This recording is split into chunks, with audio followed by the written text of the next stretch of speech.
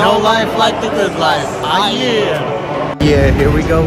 Ah, yeah. Let's go Mets. Let's go Mets. Mets fans. It's like being in New York. Ah, yeah. VFC's travels on YouTube. Don't forget to like, comment, and subscribe. Miami, Florida, up from Key West to catch 3 games in 3 days with the Mets opening series with the Marlins.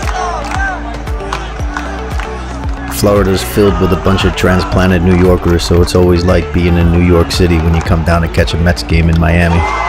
Game 1 for us, which was game 2 of the series, had a little bit of excitement, but it was relatively uneventful, and the Mets lost this one. I tried some chicharrones. If you followed my travels to Colombia, you know I love chicharron. But nah, this was pretty soft. You can tell it was frozen beforehand, and I shouldn't be able to stick a plastic fork in there like I was here.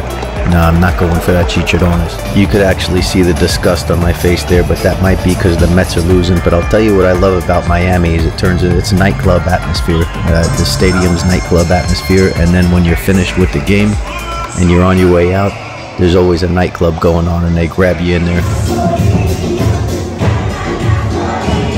Marlins fans don't buy tickets, so they got to get money from you somehow. Nightclub's the way to do it. First base dugout club entrance. We're going VIP style today. Ah yeah, let's fucking go Mets. Let's go Mets. Ah yeah. So game 2 for us, game 3 of the Mets series with the Marlins. Dave's Mets Dugouts organized a VIP event for all the Mets fans. The wristband was free food and drink all game and great seats. No life like the good life. Ah yeah. There's our star PD doing his warm-ups.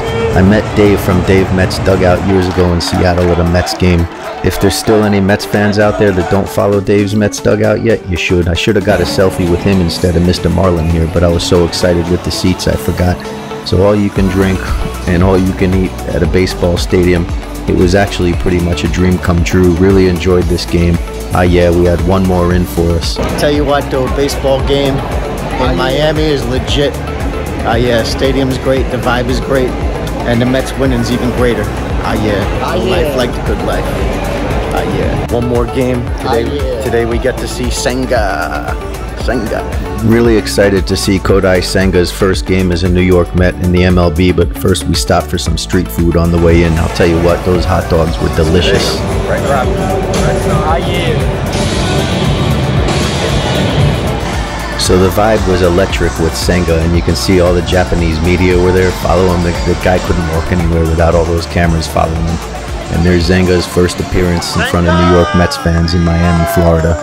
Ah yeah, the excitement was real, the fans were excited, so was VFC. The adrenaline and anticipation you can see was getting to Senga a little bit, and he had a shaky first, but he bared down and looked dominant for the rest of the game. With all the Senga hype, there's some hype for Ronnie Darling, 1986 Mets hero, and one of the 3 of the best broadcasting group in the history of baseball, Gary Keith and Ron on SNY. There's Mr. Marlin showing his moves out there.